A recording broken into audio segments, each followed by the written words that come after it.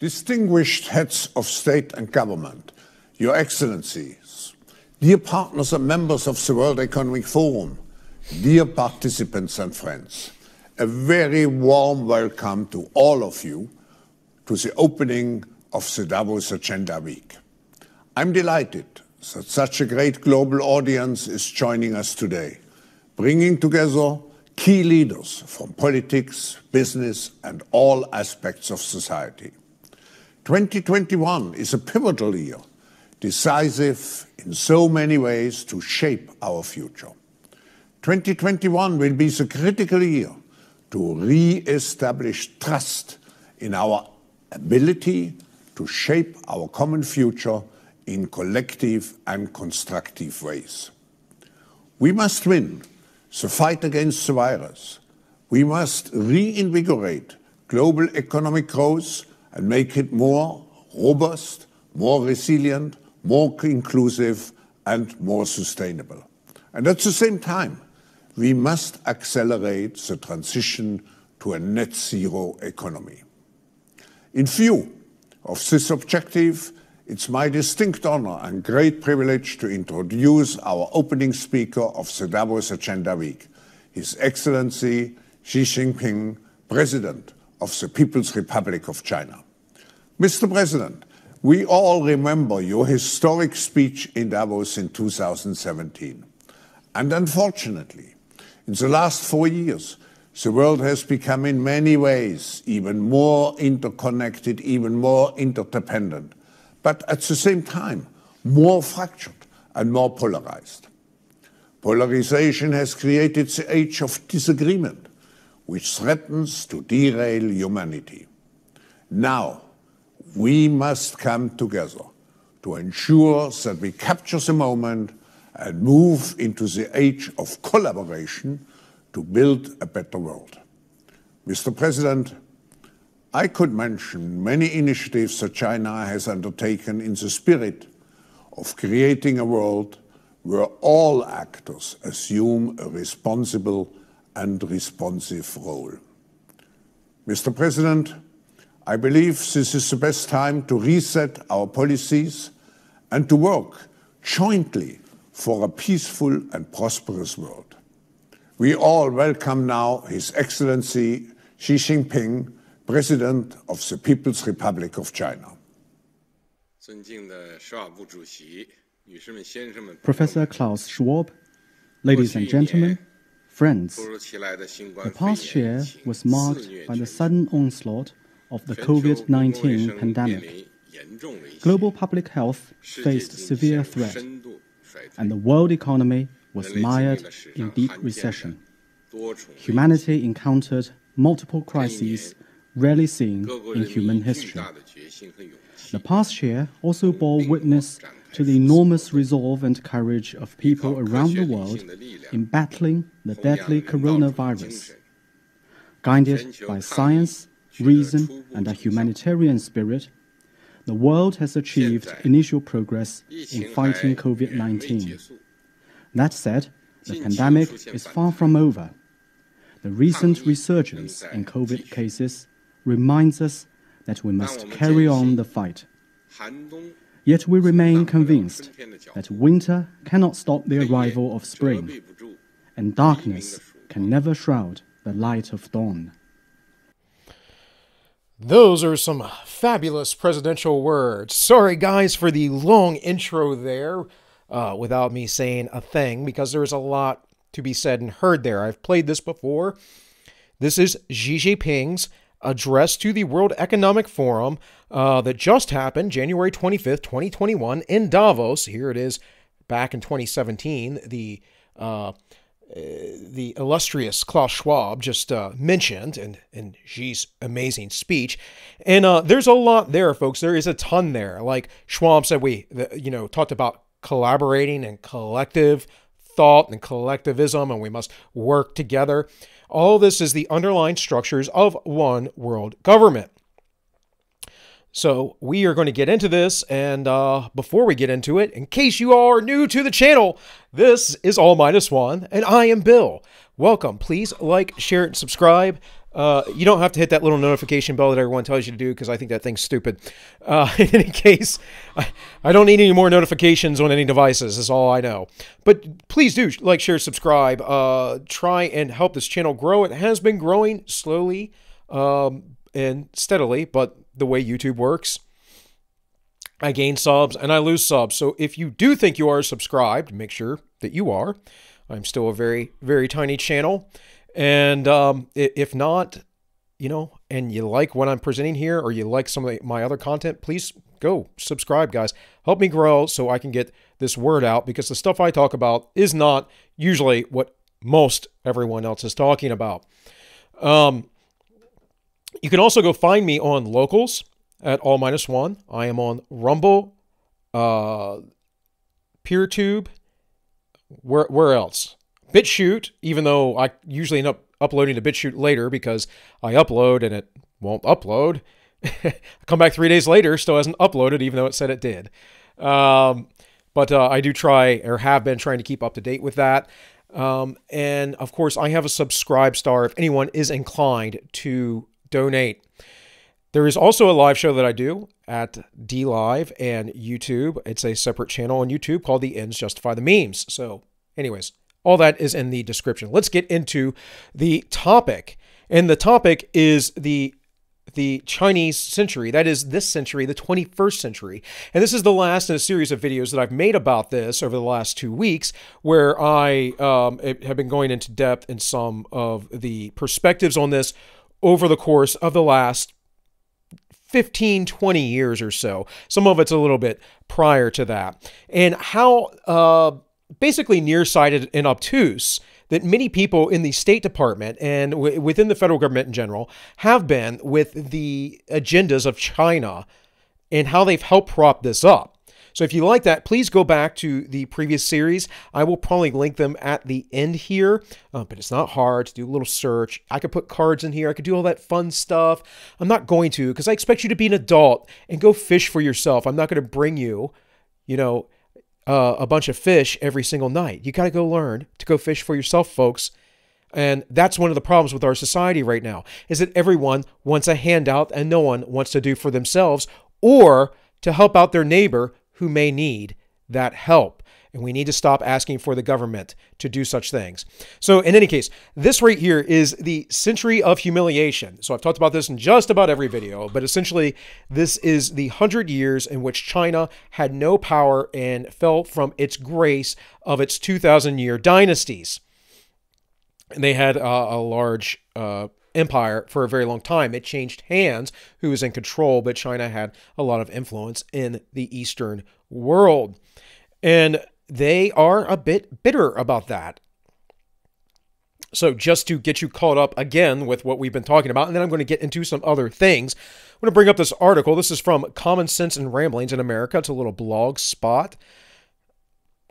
Let's see. My mouse is wanting to give me the business here again. This happens quite a bit. It says China's 100-year plan for world domination. I've written several articles and on posting related to politics. A list of links have been provided at the bottom of this article for your convenience.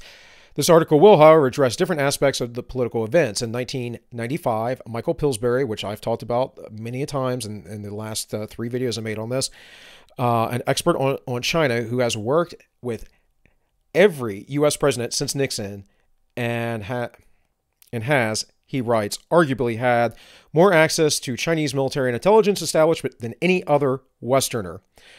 Was reading an article written by 3 of the Chinese preeminent military experts about new technologies that would contribute to the defeat of the United States.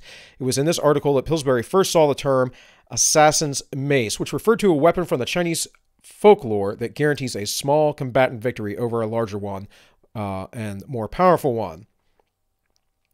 The article describes its goal, including electromagnetic combat superiority that would allow naval victory and tactical laser weapons that would be used first in anti-missile defense systems.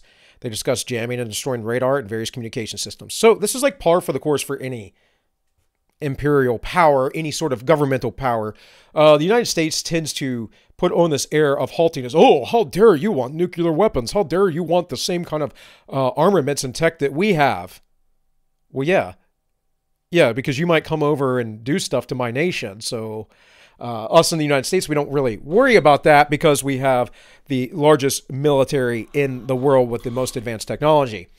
Unfortunately for us, though, the standards are changing and the times are changing, and there are a lot of leftists within the military today since the Obama administration, and it's not going well, guys. It's not going well. So the tools might be there, but the mindset is not. In any case, let's keep going. In time, Pillsbury began seeing the term assassin's mace with regularity in Chinese documents in the military context. He writes, assassin's mace refers to a set of asymmetric weapons that allow for inferior power to defeat a seemingly superior adversity by striking at an enemy's weakest point. And he says, in a sense, the book, 100 Years Marathon, is Pillsbury's mea culpa. Looking back, it was painful, but it was also... Looking back, it was painful that I was so gullible. We often all are, we grow up. In any case, this guy wrote the book on it. And here's some more stuff in this article we can look at if you wanted. This is from February 8th, 2015, China's secret plan to topple the U.S. as a world superpower, and so forth. So how is that going to happen? Is really what we're talking about, and what are these plans? And then I made a kind of addendum to this on Tuesday. It wasn't exactly about this topic, but it was about the caliphate and their 100-year plans. It was about Japan at one point had 100-year plans. And seemingly everyone has 100-year plans except for the United States. Our politicians don't talk about plans for decades to come.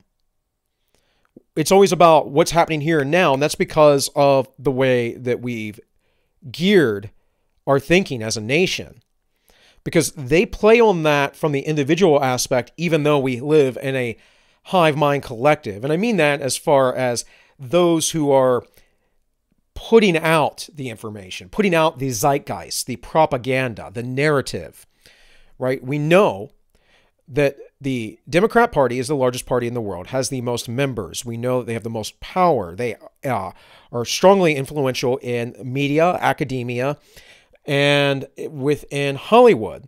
So they own those institutions. They own all of essentially the spy agencies and all of the extra constitutional organizations, policing organizations that are not authorized in the Constitution. They control them, guys. We know that specifically. If anything told you anything about it, with all the stuff that happened with Trump and impeachment and the whole Russia collusion scandal and whatever else. We know that. It's blatantly obvious. And if it's not obvious to you, it's because you are purposely, willfully being blind. You have a backfire effect based on the information that came out, or some sort of confirmation bias that makes you just dismiss the information that comes out. And if not that, then you probably have a normalcy bias. Think, well, it can't happen here. It can't happen here. That's the most stupid, absurd, naive thing you could possibly think and say. It can't happen here. Of course it can happen here. Liberty must be guarded at all costs. It is a precious commodity that is easily stripped and taken away. Just look at history. It is filled with tyrants and despots. Liberty, my friends, is fleeting and has been just a very minute portion of history. And if you want liberty, you must fight for it one way or another, preferably with your voice and your voice alone. So here from Yahoo News, it says, Border Patrol stopped the Chinese biologist carrying viable SARS-MERS virus at Detroit Airport in 2018. Now, this article came out March 30th, 2020. That was about this time a year ago, and it was about when people were starting to get concerned with the COOF, and lockdowns were beginning to be put into place. It says, U.S. Customs and Border Protection agent in Detroit Metro Airport stopped a Chinese scientist carrying vials believed to have contained MERS and SARS viruses in November 2018, just over a year before the first reported Wuhan cases, according to the FBI tactical intelligence report obtained. inspection of the writing on the vials, and the stated recipient led inspection personnel to believe that materials contained within the vials may be viable Middle East respiratory syndrome, or SARS, the severe acute respiratory syndrome, which was SARS was in Asia, MERS was in the Middle East, guys. Pretty much as simple as that. Both had much higher rates of death, about 10% with infection, not the 999.1 or 9% survival rate that we are facing now, although they were not as spread as easily, supposedly. I'm not sure how much the coof spreads easily either, though, given that the mask studies and mask compliance comparisons, again, have videos on that kind of stuff, doesn't seem to square that circle that they want to make about the most deadly virus ever that we are in the midst of a pandemic of. In any case, it says the vials were labeled antibodies. An unnamed scientist said that he was asked to deliver them to researchers at a U.S. institute. Now, we can go through this whole thing. Doesn't really matter. At one point, initially, Customs picked up this guy in 2018. He was like, I didn't know what it was. Okay. This has happened repeatedly.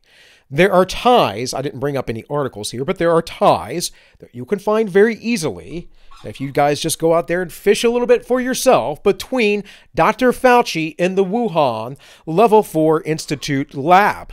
Now, the Wuhan lab, my friends, I'm not saying that that is where the current pandemic we are facing has come from, but it seems very likely, and that theory is getting more and more prominent in the media. But the media has been doing, cover for Wuhan. Like the Washington Post released this whole video on YouTube about how, it's impossible for it to come from Wuhan. The comments section was quite lit on that, as everyone was like, no, screw you guys, you're totally wrong. In any case, I know for a fact, because I do get some inside information on occasion, just because I have certain connections through certain people, including my wife, that this was defunded, actually through her work and Congressman Matt Gaetz, but then it was refunded through another program, that is the Wuhan lab, folks, and now it was just defunded again by the U.S. And mark my words, there will be some sort of federal spending budget at some point. There will be some sort of bill somewhere down the line. Wuhan will be funded by us again. Because this is a shell game, guys. It always is.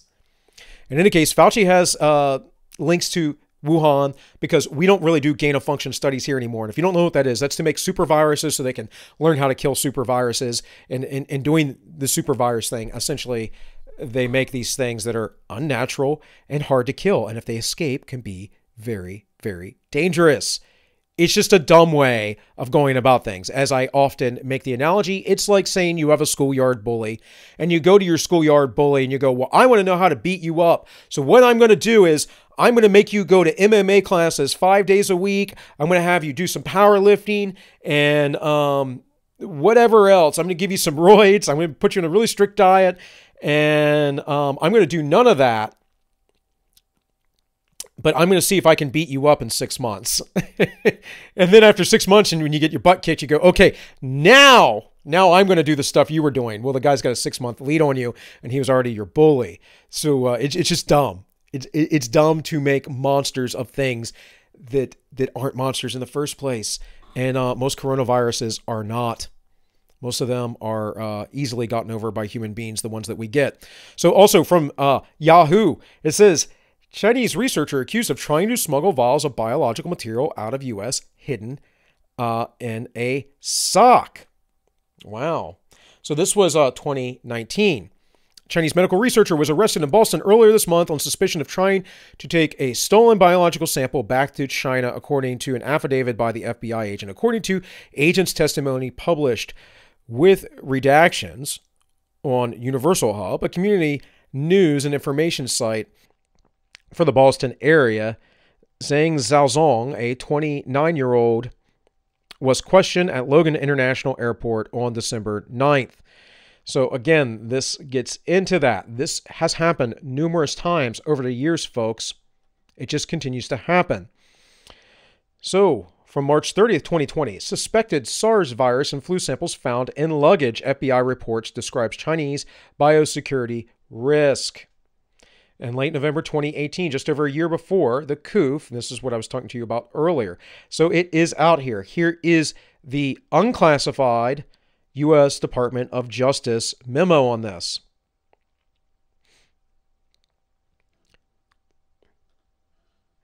And then here we have former Harvard affidavit. This is the crimson.com, by the way, Harvard Crimson. Former affidavit affiliated researcher pleads guilty to lying about smuggled cancer research. And this was the same person I just mentioned, not the one from 2018, but the one that was arrested at the Boston airport. And supposedly he was a good Samaritan of some sorts. A former researcher at the Harvard-affiliated Beth Israel Deaconess Medical Center pled guilty in federal court Thursday to lying to customs officials about charges he tried to smuggle cancer research into China. Zhang, a 31-year-old who arrived in the United States from China in 2018, was arrested December 10th, 2019 at a Boston Logan International Airport. Customs officials found 21 vials of biological material in a sock packed in his suitcase, which allegedly came from a lab at Beth Israel where he worked. It says the false statement with charges come with a potential of up to 5 years in prison and a $250,000 fine. As part of the plea deal, the false statement charges, prosecutors agreed to drop the charges of smuggling goods out of the country. Yeah. Customs officials have fled Zhang has a higher risk for smuggling biological material, yada, yada, yada. Who cares? In any case, the guy pled guilty, and this, guys, happens all the time, but you never see it on your mainstream media. You never see it on your MSNs or your CNNs or your Fox Newses. You don't see it. Now, don't get me wrong. On occasion, you might see like Tucker Carlson cover something like this. I haven't watched Tucker in months, so I could not tell you. But he does cover stuff like that on occasion. He is probably one of the better legacy media pundits. And guys, I will often say a lot of you folks don't like punditry. I am obviously doing punditry. Punditry is a good thing. I know people say, well, I don't like pundits. I just want print. When you just read print, here's the problem. You never get an opinion and a perspective on what you're reading. That's not to say you cannot make up your own opinion or perspective. But if you are in an echo chamber of your own head, you will just agree with yourself about what that article says. Versus if you get about a dozen different people having different perspectives, you're going to get a clearer sense of what things might be, as long as you're open-minded to it. Punditry is actually a very important tool. You just have to understand that you can't pick one person to be your Lord and Savior, right? I'm not here to tell you guys, this is the way you need to think. This is exactly how you think. What I'm here to do is say, here's information. This is what I think about it. This is how I see the world. Agree or disagree, but I'm pretty sure it's the way it's going because I keep being right about stuff. Just saying. So, there is a time where I will be wrong. I have been wrong. Look, the lockdown thing, I should have seen coming from a mile away as far as it lasted this long, and I didn't quite see that. Now, maybe because at the time I was concerned with other things in my life, and I didn't have my eye on the ball, right? My fault. And that's the thing, is we are all blind in certain areas, and that's where pundits can come in and help you out. Use them wisely, though. Understand that we are all human beings. We all have our blind spots, but some folks can point you in certain directions. I'll tell you what punditry did for me on things like Section 230 is it made me realize, oh, the internet's actually just like a phone service. It's a public utility. Hadn't thought that way before. And I had to think it through. I didn't just, oh, well, no, I agree with that statement. I had to think about it. And you know what? The people that were saying that, they were right. It's true. In any case, let's keep moving. So this is from the South China Morning Post. And again, I'm just going to read the highlights here. I just want you guys to know it's easy to find this information. You can go find it yourself. Exclusive. More Chinese nationals searched at U.S. Customs government data shows U.S. border agents carried out 1,147 searches of Chinese nationals' electronic devices in 2019, a rise of 66% from the previous year, data shows. Now, this is still under Trump, of course. hard to say if any of this will change, given that the DOJ is now under Biden. The increased searches coincide with the Justice Department's launch of its Chinese initiative, or China initiative, in November 2018, targeting suspected theft of trade secrets, which they do all of the time. This was August of 2020. And guys, searches of Chinese citizens' laptops, smartphones, and other electronic devices at the U.S. border increased by 2/3 last year. Anyways, you can go through this. I'm not going to go through the article just because I got a bunch of articles today, and I got a bunch of stuff to talk about. But it's happening. It's happening on a grand scale, and so is the espionage, so is the intellectual property rights being stolen, and so is the buildup of the Chinese military. And you have to understand that they are the ones who are about to be the world's superpower. I can't tell you when this will be, but likely their goal is, the 100-year goal is by 2049. And I would say likely they will be there, but by 2030, America will be dwindling significantly, especially if we are in a full-on hot civil war. It's going to be a wild time. So this is from the Justice Department directly. This is their actual official page. And this is from the District of Massachusetts because this is where this happened at. Harvard University professor and 2 Chinese nationals charged with 3 separate China-related cases. Boston. U.S. Attorney official announced today that the chair of Harvard University's Chemistry and Chemical Biological Department and 2 Chinese nationals have been charged in connection with aiding the People's Republic of China. Dr. Charles Lieber, 60, chair of the Department of Chemistry and Chemical Biology at Harvard University, was arrested this morning and charged by criminal complaint with 1 count of making materially false, fictitious, and fraudulent statement. Lieber will appear this afternoon before magistrate judge, who cares? Yan Qingyi, 29, a Chinese national, was charged in an indictment today with 1 count each of visa fraud, making false statements, actions, yada, yada, yada. And then the other one was the guy that we just read about. Now, I covered Dr. Lieber months ago when the story was breaking. I want you to also remember Fang Fang. Remember Fang Fang and Eric Smallwell? Eric Smallwell, who is on the intelligence, the House Intelligence Committee in the federal government, had a Chinese honeypot. Guys, this is all over the world, but very much in the United States. If this stuff happens with U.S. nationals in China, by the way, folks, they disappear. Just like Chinese billionaires disappear. From the New York Times, stolen research, Chinese scientist is accused of smuggling lab samples. Again, I didn't make any of this up. And had planned to take stolen samples to Sun Yat-sen Memorial Hospital, which I would assume is in Taiwan, if you know anything about the history and divide of the Taiwanese and the CCP in the mainland China. So this is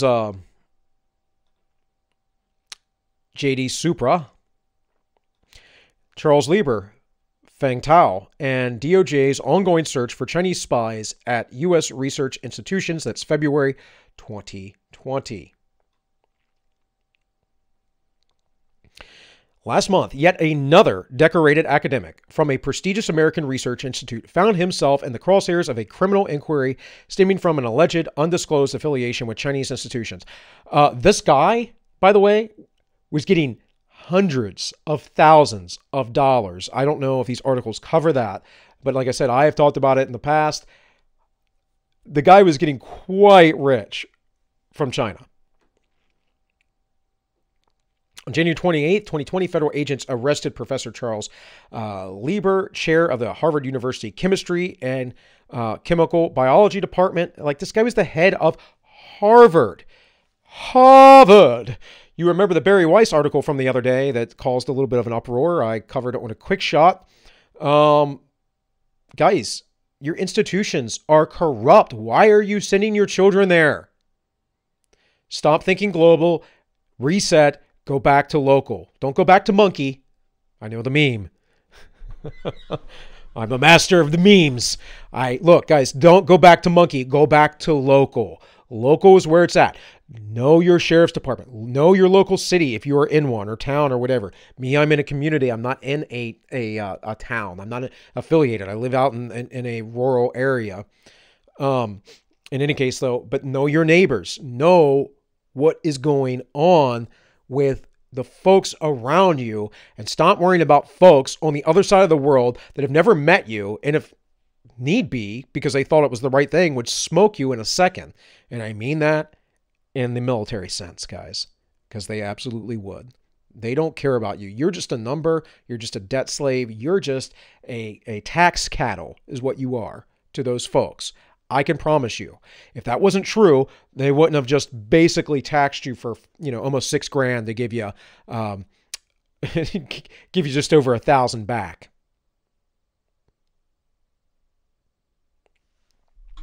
And you start thinking in proper perspective, and start thinking about what your government does. As we previously commented, Professor Lieber is neither the first academic to face criminal charges, nor is he likely to be the last, given the Department of Justice intense focus on non-traditional collectors, an American research institution and universities. On February 6th, federal prosecutors from across the country forecast a busy year of prosecutions involving those suspects of acting as agents of the Chinese government. And the difference here was under Obama, no one cared. Under Bush, no one cared. Under Trump, they cared. This is why Trump was the fascist, right? Because he's not a globalist. Makes no sense, because fascist, at least in the Hitlerian sense, as they compared him constantly, were all about world domination. Maybe not so much with Mussolini. Maybe not Franco. But the other fascists, yeah. There's German fascist. Unless you do not see my point. Anyways. Let's keep going, guys. Here we have, again, Department of Justice. This one is not Massachusetts. It's just the straight Department of Justice. Harvard University professor and 2 Chinese nationals charged in separate related cases. Again, official sources are always good to go to, primary sources, right? As U.S. Justice, this is from foreignpolicy.com, as U.S. injustice rage, China's condemnation reeks of cynicism. This was last year during the height of the riots, June 5th. The protests across the United States triggered by the killing of George Floyd in police custody have inspired a wave of demonstrations around the globe. Protesters in Australia, Brazil, Germany, and the United Kingdom and many other countries are gathered en masse to denounce racism and police violence in the United States because they are all sheeple, non-autonomous people, completely persona. They wear their outer mask on. They have not developed their inner beings. Stuff I haven't talked about in a while, but I should get back to. Look, guys. People were protesting American police brutality and tearing down things in the UK, an area that does not have the issues we have here in the US and certain cities with that. Why would they do such a thing? Could it be because of the global mind virus of collectivism? The communistic way? I would say so. Amidst the global support for the U.S., Black Lives Matter movement is an unusual new ally. The Chinese government. Why is that unusual? That's perfectly on par. Why does China want us to succeed when they have a 100-year plan to be the global leaders? The People's Daily, the Chinese Communist Party mouthpiece, published a cartoon portraying the White House tainted in blood and covered in tear gas, standing on top of a crumbling Statue of Liberty, as they oppress the minorities in Hong Kong and the Uyghurs and Tibet and fight with Taiwan. Yeah, you got a lot of room to talk, China. A lot of room to talk. Anyways, revealing their true identity as police officer kneeled on George Floyd's neck, which is Chauvin's in trial for right now. And other people will cover that guy because I don't really care about it. And yeah, there'll be some rioting, but it's not going to be like it was before because Orange Man is out. The current situation reflects once more the severity of the problems of racism. Yeah, who cares? Hui Chungying, known for their aggressive pushback against foreign criticism of Chinese handling of the coup, Uyghur concentration camps, and brutal police violence against Hong Kong protesters. Let's not forget their initial lockdown attempts with the coup. They were locking people in their homes and welling them in and then coming back a month later and finding them dead. Let's not forget that. I know it's been a year and you know, Americans are generally not able to remember anything past last week, but maybe just people in general, right? But that did happen, guys. Beijing's criticism of the United States, however, differ from that seen around the globe. China's critique does not stem from a genuine concern for universal human rights and the well-being of African Americans. The Chinese people have not been given the opportunity to protest in solidarity with Americans or against the abuse of black residents in China itself. Anti-black racism remains rampant on the Chinese internet, no doubt. I mean, that's generally a thing in Asia, and you know, you guys travel a little bit. Black folks aren't seen well around most of the world, honestly. I remember I had a girlfriend years ago who was Brazilian, and her grandfather was a black man. She's white as snow, but still, I guess her hair, you know, had like the way like a lot of black people's hair is, kind of very curly and whatever, very dark. In any case, but she's like, you know, quarter black or something, and she would talk about how racist the Brazilians were against blacks, and her grandfather, being a black man, was racist against other black people. So this is, you know, kind of par for the course. You know, I've read to you before Race, Color, and Communism by Manning Johnson. And he talks about how he was invited to Russia and all. But Russians don't like blacks, folks. You know, and I don't care what your skin color is, but I'm just telling you that this idea in America that we're super racist is just like absolutely absurd. Like, you need to get outside of the country. The end. That's all I'm going to say about that. Since last Friday afternoon, Trump held a press conference and announced China's plan to devise a national security law to crack down on Hong Kong dissidents. He threatened to end the U.S. recognition of Hong Kong's special trading status, and the sanction of the Chinese officials hurt Hong Kong's freedom.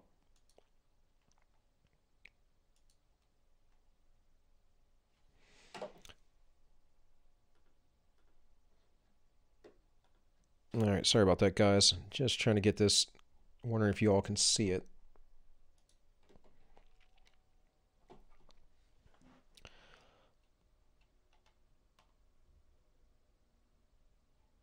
Oh, lovely.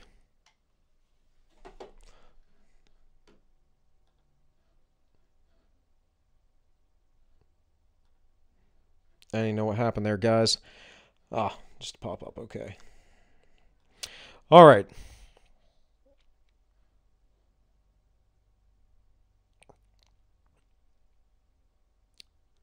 So let's get back here to where we were at. The government just wrote recently, China should have.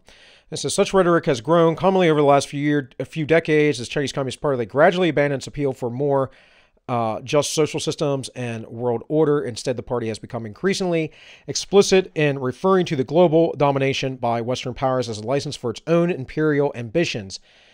Zhang Shigong, an influential official scholar who advised the Chinese government on Hong Kong policy and global governance, even wrote recently that China should absorb the skills and achievement of the British and American empires to construct its own world empire for the sake of the Chinese people around the world. Now, interesting how I read to you, again, earlier in the series, there's some people going, oh no, the Chinese, they just want to become rich, and they're not going to be like, you know, there's a mistake that the Chinese aren't going to be like the American world police. They probably won't be, but I bet if they can economically enhance their standing, they'll do military action.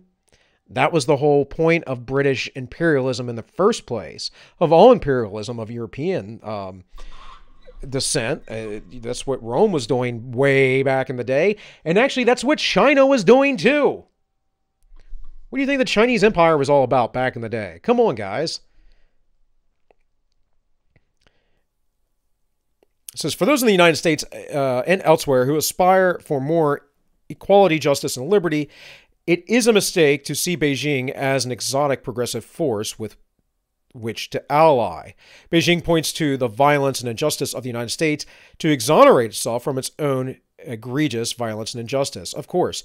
But, we could go down along this, and they love it. And the reason why they love it is because, that is, the left loves what China does, is because they're all authoritarians. And just go read Mao and what he talks about the revolution, people standing in his way. From the Heritage Foundation, this BLM co-founder and pro-communist China group are partnering up. Here's why. Key takeaways. There has not been a peep from the media or Congress about China's support of the riots. It's true. I don't think I've heard anything at the time about it, even though I was covering it on my tiny channel. The CPA was founded in San Francisco in 1972 during the heady days of the Marxist-oriented Asian American movement. The Communist China has put its vast propaganda apparatus to work in support of the mayhem that's wreaked havoc in America City this year.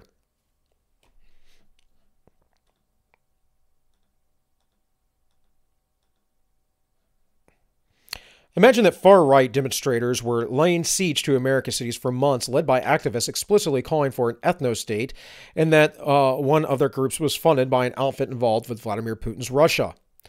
Let's stop there. There's no one on the far right calling for an ethno-state.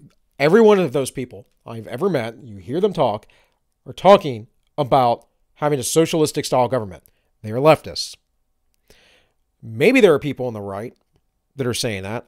I don't know, but what do you call right? Because if we're looking at it in perspective of the left-right paradigm that was set up basically since the French Revolution, the revolutionaries are on the left. So anyone who's a revolutionary is a leftist automatically. And anyone who's trying to uphold the position of power that has been established is on the right. And anyone who wants to go back is a reactionary. I want to go back to the Constitution and to the ways of the 1800s, the early 1800s before the Civil War. That makes me technically a reactionary in today's terms. No, I'm not a neo-reactionary. I just think of myself as liberty-minded. I really don't care about all this governmental stuff anymore because they're going to do what they want to do. They always have. What I care about are people, you folks, in building strong societies and keeping a remnant and a tradition alive of what is good. Because once they burn all the books, someone eventually is going to have to come out and say, hey, I still have books. I still have knowledge. Let me re-educate you.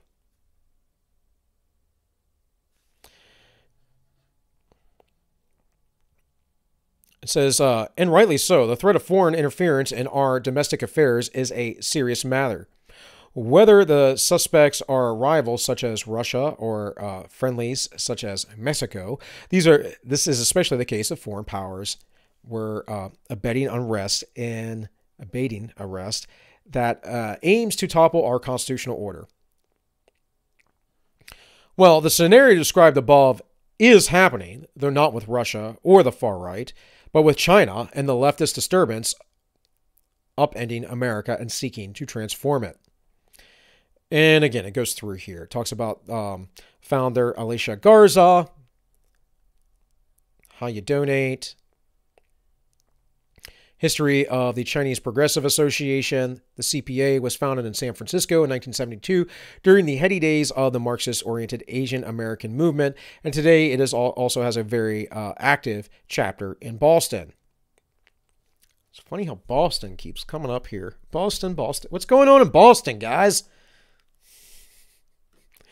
Be wary of what the Atlantic prints, folks. That's all I'm going to tell you about Boston. And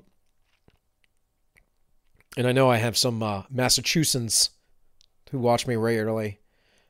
Mr. Boot 2. Anyways, according to an authoritative... is that Boot 2? No, it's not Boot 2. That's another guy. Sorry. Got you guys confused. I spoke to both of you the other day. But either way, hey. Getting confused here. According to authoritative 2009 Stanford University paper, tracing its early days to the president, and which can be found on Marxist.org. The CPA began as a leftist pro-People's Republic of China organization promoting awareness of mainland China's revolutionary thought and workers' rights, and dedicated to self-determination, community control, and serving the people. The CPA continues the paper, worked with other PRC groups within the U.S. and San Francisco Bay Area. So support of the PRC was based on the inspiration of members drew from what they saw as an unsuccessful grassroots model that presented a viable alternative to Western capitalism. There is no alternative to free markets, guys, except for tyranny. One of the ways it did this was by holding film screens that were open to the public, sometimes showing Chinese films as well as facilitate understanding. Yeah. It's just, they're trying to get propaganda in, right? In 97, the Boston sponsors raised the PRC's flag for the first time ever in the Boston City Hall to honor the takeover of China by the Chinese Communist Party, just as Stanford paper says has been the CPA's practice from the beginning. So they celebrated this. They like it. It doesn't matter, by the way, folks, it doesn't matter to the leftist what's actually done. It only matters about, like, to them, it only literally matters about names and language and words. This is the problem with ideologies. They're not principled. It only matters about power and what words do you use. I misspeak all the time. I was just mentioning a viewer who I just spoke to the other day, and I confused him with another one. Guys, it is just merely human to misspeak or to say the wrong thing, or for your brain to cut out for a minute.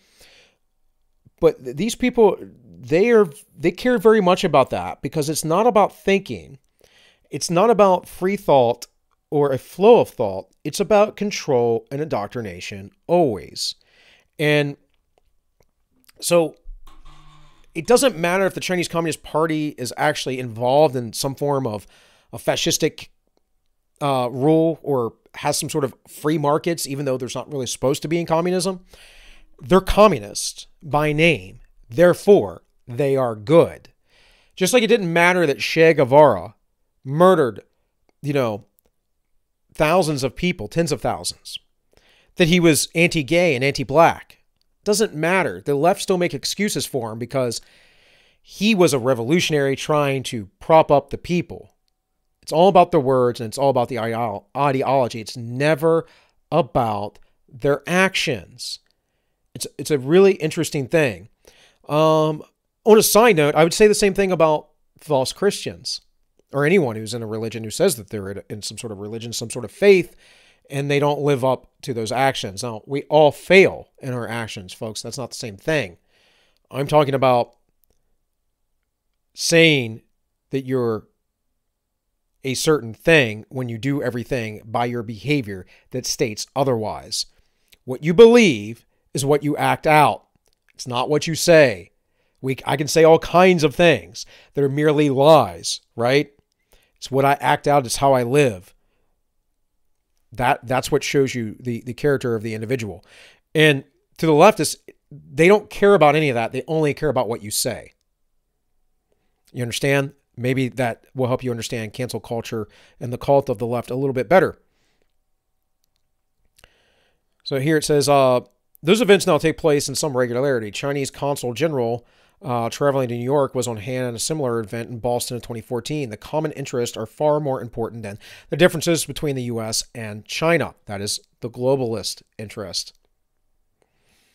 Susan Lee, a co-founder of the CPA Boston, also spoke at the 2014 event, noting her efforts to promote better U.S.-Chinese relations. The Chinese flag-raised event in 2019 marked the 50th anniversary of the communist takeover of China, drew protests. And it goes on, it talks about their movement, and then it talks about Black Lives Matter and the opposition to capitalism. It's clear then that the CPA Boston works with Chinese Communist government, pushes its agenda here in the United States, as CPA San Francisco does, and that both CPA chapters are regularly praised by Chinese state-owned mouthpieces. It is clear, too, from this perspective, why the CPA would sponsor a new enterprise by Garza. They espouse the same desire for world communism. Garza sits on top a world revolutionary empire started by the Black Lives Matter Global Network Foundation, which now has 15 chapters in the U.S. And all over Canada, Australia, and Europe. What a bunch of garbage. Good Lord. By the way, there was a nonprofit, if you were not aware, that was called Black Lives Matter, started by a man many years ago that was about getting basically youth and other people in the community involved with the police and then working together to quell police brutality. Had been making all kinds of money through like GoFundMe and stuff. And then GoFundMe stopped that, took that money and gave it to Black Lives Matter, the communist activist group, who has been getting money funneled through Act Blue, by the way, to the Democrat Party. Imagine that. Guys, leftists control the world. You need to get your head around that right now. You really do. The leftists control everything, and they will probably always. Some people might not agree with me, but it's not about beating them per se. It's about maintaining, in my opinion.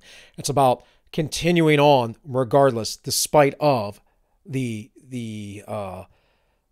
obstacles. And this has been the struggle of humankind, guys. The struggle against tyranny.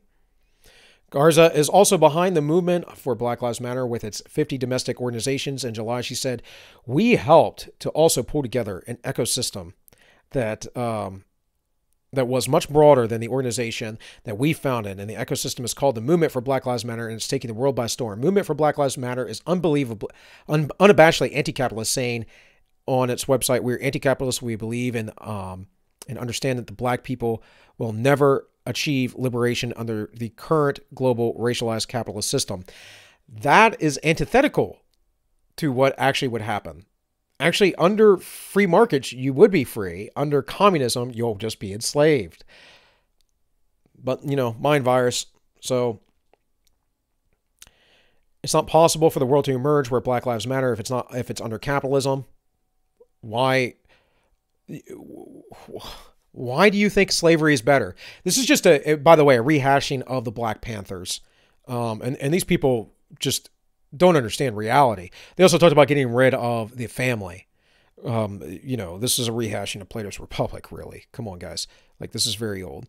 The role of Black Future Labs. Anyways, it continues. This article goes on. I am going to go over an hour today, it looks like, but I got a lot more to show you. So this is 2017. This is about right. China's 30-year plan, roadmap to take over the U.S. and dominate the world with military built for war. And guys, this is express.co.uk.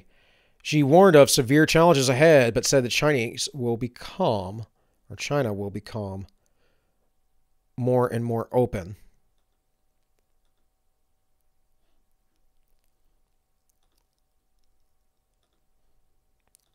See if that helps.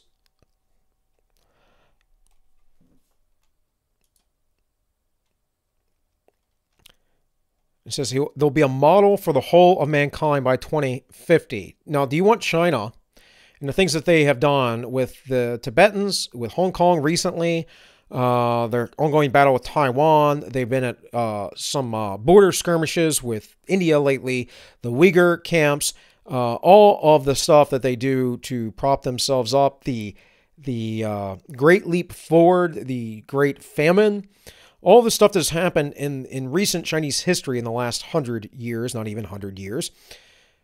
Do you really want them to be the model for all of humankind with things like the social credit score and whatnot? He told delegates by 2050, China will have become a global leader in terms of comprehensive national strength and international influence with the rule of law, innovative companies, a clean environment, and expanding middle class, adequate public transportation, and reduced disparities between urban and rural areas. I don't see that being likely with the U.S. in place, but the U.S. is about to fall.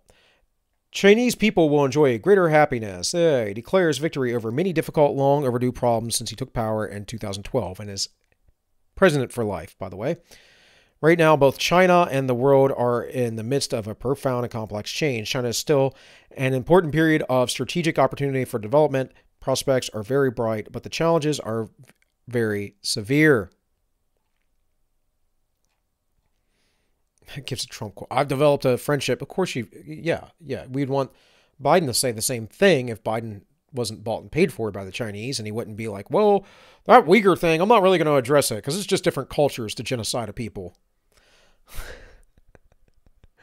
Oh, man, he's the best. This might actually be, this is, after Trump, honestly, Biden might be the cherry on top of ridiculousness within the federal government. It is quite amusing. Outlined China's place in the world. He called for a strong military, but said he wanted to avoid a conflict with the U.S. president over North Korea. Xi said the Communist Party will strive to fully transform the People's Liberation Army into the world's top military by 2050, and emphasized the need for to modernize its combat capability, which they are doing. So, from national interest,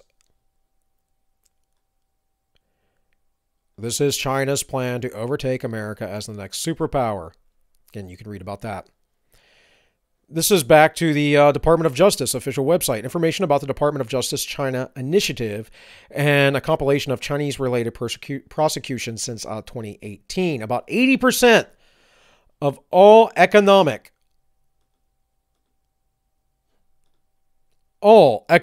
espionage prosecutions brought by the U.S. Department of Justice allege conduct that would benefit the Chinese state, and there is at least some nexus to China in around 60% of all trade secret theft cases. By the way, folks, I meant to bring up an article. I forgot about it. I can Google search real quick, but I'm not going to because I have plenty to talk about. The Chinese were far more influential in that Russia collusion, voter manipulation thing than Russia ever was. There were way more Chinese servers than Russia ever had. Again, I've covered this before. They were far more involved in election manipulation. But you know who was really the most involved? Well, big tech was. Big tech was the most involved with that kind of stuff. And of course, we know that over in the land of the Far East, they have this troubling new social credit system. This goes all the way back to 2015. This is from the New Republic. Here we have China's social credit score. Beijing sets up huge system. From BBC. Here from Business Insider. China has started raking citizens with a creepy social credit score. This is 2018. Here's Vox from 2018. Here is Wired, the complicated truth about Chinese social credit score. China's social credit system isn't a world first, but when it is completed, it'll be unique. A system isn't just as simple as everyone being given a score, though. Okay, fair enough. And then we have this, which I covered in the first video. Chinese plan to boost masculinity with PE classes sparks debate. They want to get rid of their femboys. They see that raising up strong Chinese men is important. I'm not for collectivism. I'm not for centralization. But if you're going to do it, man, do it this way, because what's going on in our culture is devastating. Here's another interesting article. This is from Inside Higher ED. Reconsidering the China Initiative. Arrest of MIT professor Gang Chen puts a spotlight on the Department of Justice controversy and China Initiative. It is making major cases out of major issues. Is it ethnic profiling? March 2nd, 2021. Of course, being higher education, it's going to talk about ethnic profiling and whatever else. But I wanted to bring it up in that this is recent, guys. This was 10 days ago. As of the recording of this is March 12th today that I'm recording it, 2021. And there are more people being arrested for Chinese spying, and, you know, we can go through all that, whatever. Chinese banks, guys, we can go, here's just a wiki. You can look this up, numerous sources, but top banks of the world, well, the first 4 are Chinese. You look at the top 20, The U.S. ain't covering a lot, guys. Not covering a lot, comparatively. And Japan's not far behind. And, of course, we've got the UK and France in there, but a lot of Chinese banks. And then within the top 100, man, China dominates hardcore. Again, I've spoke about this before. We need to know where we're at. Here we have the World Economic Forum once again. Harnessing the Fourth Industrial Revolution, Option 1, Davos Agenda. And I just want to read to you from this little description here. It says, Fourth Industrial Revolution technologies driven by artificial intelligence are expected to fundamentally change the world. In a recent survey, 63% of CEOs said they believe that AI will have a larger impact on the internet. This leadership panel examines how industries and governments can work with partnerships to unlock the potential of the Fourth Industrial Revolution technology for the benefit of all stakeholders in 2021. They say stakeholders. Again, that's kind of like coded language. That is the dog whistle of the left, or the globalist. He would just say, of humanity, if it wasn't humanity. He's saying stakeholders. He means shareholders. He means people who are at least maybe not direct shareholders, but are the rich, that are the elite. That's what he's talking about. He uses that terminology to make you think he's talking about it's the stakeholders, it's the people that spend their money. But I know it's not that, because he says stakeholder capitalism. Well, everyone is a stakeholder in the free market as far as where you spend your money at. You are voting with your dollar. So everything else that he talks about, all the collectivism he talks about, all the stuff he talks about, that is Klaus Schwab with or his organization with basically the governments of the 20th century were too liberal, too free. Compared to what, dude? Are you serious? The 20th century was the greatest century ever in human history of democide, the murder of people by governments, the government's own people. Schwab is a madman. But I do want to highlight the speakers here, because there are quite a few of them that are Chinese nationals. Good afternoon and good morning, everyone online. Welcome to this joint session jointly developed by World Economic Forum and Yichai Media Group. My name is Yanqing Yang. It is my great pleasure to moderate this session, Harnessing the Fourth Industrial Revolution. Comparable with the steam engine, electricity, internet, and the IBC in the. So I want you guys just to understand this, that the Chinese nationals are leading this conversation in the World Economic Forum. And again, who are the Uyghurs, and why is the U.S. accusing China of genocide? What's happening with the Uyghurs in China from PBS? And I like this. This is from the India Times. Rape, internment camps, mass sterilization, how China is committing genocide of the Uyghurs. Yeah, I got an ad blocker. And interestingly, if you weren't aware, there was some skirmishes on the border from 20 to 2021.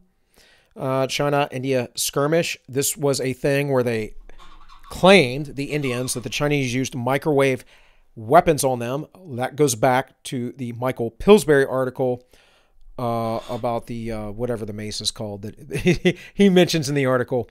I can't recall. Let's see if I can find it real quick here. The assassin's mace. Okay. So, didn't mean to jump that far ahead. But anyways, so here we have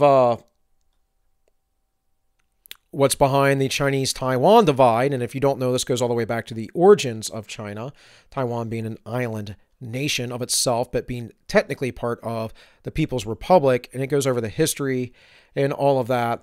But the KMT was a different group that was considered right-wing, or is considered right-wing by the smooth brains that think they have big brains out there in academia. They weren't really right-wing, but they were nationalists, therefore right-wing.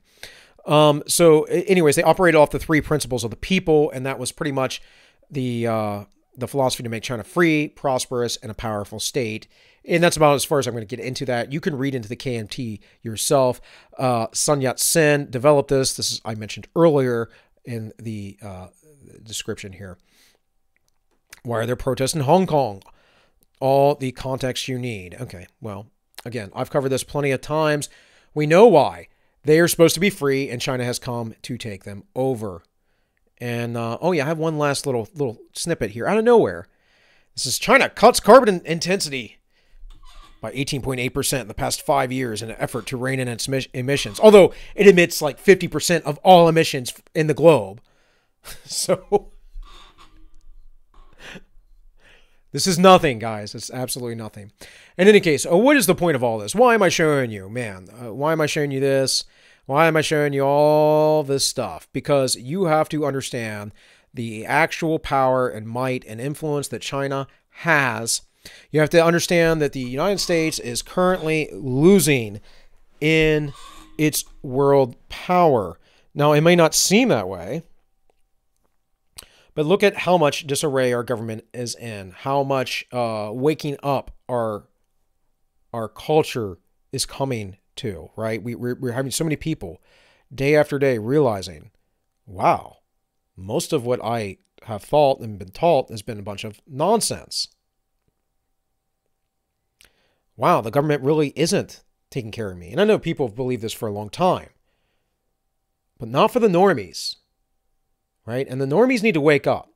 The normies don't know about the espionage. They don't know about the intellectual property rights being taken. They don't know about the Harvard professors essentially taking, hundreds of thousands of dollars annually for trade secrets. They don't know about the Feng Fangs and the Eric Smallwells who are on the intelligence committees, right? They don't know about the Uyghurs. They don't know about Tibet. They don't know about Hong Kong. The normies only watch legacy media. And what is legacy media telling you about? Orange Man bad. Now Orange Man isn't around. I don't know what they're talking about. How great Joe Biden is. I mean, okay, we have a senile president that's doing business as usual for the globalist. The legacy media is saying, oh, the World Economic Forum isn't a conspiracy. It's not, because it seemed like that all of the big CEOs of the world and governments are getting together and collaborating and talking. I might need to look up what the word conspiracy means, but I'm pretty sure that's all it means. It doesn't mean anything else.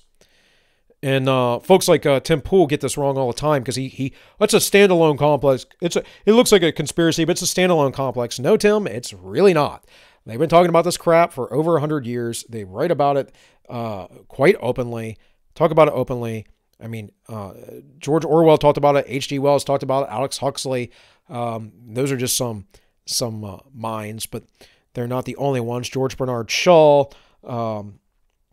I don't know, just certain people I can think of off the top of my head. Of course, the Rockefellers have been pushing this stuff for a long time.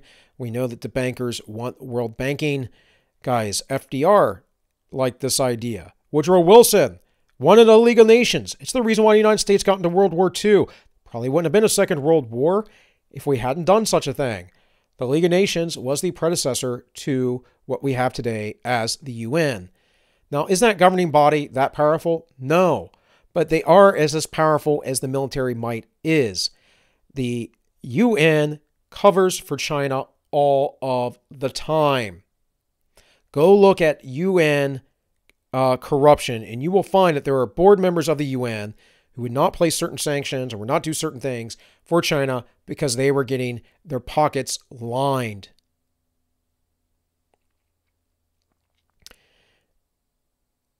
This should all be kind of a moot point. It shouldn't be anything I need to talk about for an hour. But apparently I do, because not a lot of people are. Not a lot of people are talking about this, and not a lot of people are saying, very specifically like I am, China is going to be the new global power very soon. The United States dollar is about to be destroyed. The yuan is going to be the world currency. And all of us here in the West are about to have a really, really bad time. And with their social credit score and all the things that they have done, big tech will support them, as we have seen now. Hollywood will support them, as we are seeing now. The NBA will support them, as we are seeing now. It doesn't matter, folks, because the almighty dollar to these people is what is most important to these folks in charge. They get to maintain their power. They get to maintain their wealth, even though everyone here in the United States might be hurting. And then they get to pretend and have platitudes with their virtue signals that they're good folks. And they get to preach down from on high because they're rich and part of that inner circle, how you are a deplorable. No, I don't think so. And I'm just opting out. I'm just getting out of the whole system, frankly. And it's still possible today. And the United States is quite a big big country. And you may think, well, yeah, but in the past, Bill, like they hunted down these people here or there. In the past, sure, it did happen. You're absolutely right. Technology is different today. Wills are different today. I really don't foresee that. But it is possible. I could be very wrong. Either way, I'm going to take my chances because I'd rather take my chances doing that, getting off the grid, living out in the middle of nowhere, living in a small community, living a more simple life. I'd rather take my chances with that and raise my children and my grandchildren, whatever there is to come, and live a proper life that I think is right before the Lord, than deal with this global technocracy that is just absolutely driven on controlling every aspect of your life. It's absolutely insane, folks. Absolutely insane. But hey, guys, I've gone almost an hour and 15 minutes, so I think that's a good place to wrap it up, right? Thank you for watching and bearing with me. Please go check out the locals, the Rumbles, the PeerTube. Go look at the BitChute. All links will be in the description. Realize I have a live show, The Ends Justify the Memes. That's every Wednesday at 7 p.m. I have a producer and co-host that helps me do that. We are on DLive and YouTube. We have been trying to be guest heavy with that. Scheduling sometimes doesn't work out. I've had one guest, Kit Cope, has failed on us twice now. Supposed to be with us at the end of the month. But I know Kit. I have his number, so he should be on at one point or another. Things happen, right? Such as life. Improvise, overcome, and adapt. But with all that, friends, thank you for watching, and keep these things in mind. I will be back on Monday as I make content Monday through Friday and have my weekends off because, yes, folks, I do have a life outside of YouTube.